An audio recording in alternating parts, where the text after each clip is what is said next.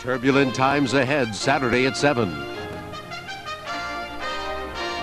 Boston loves the new WVBF. It's my type of music. It's a nice mix, it's fun, I can sing along, I listen to them in my car all the time. I could write out a list and every single song would be played on WVBF. It's a good background for my day at work. Just makes you feel good. I love listening to the Girls Club. They make you laugh. They're like Lauren and Wally, only they're different. The other thing that's new about WVBF is Sonny Joe White. Sonny Joe White's a legend in Boston. WVBF has the best music, the best personalities, and it's the most fun to listen to.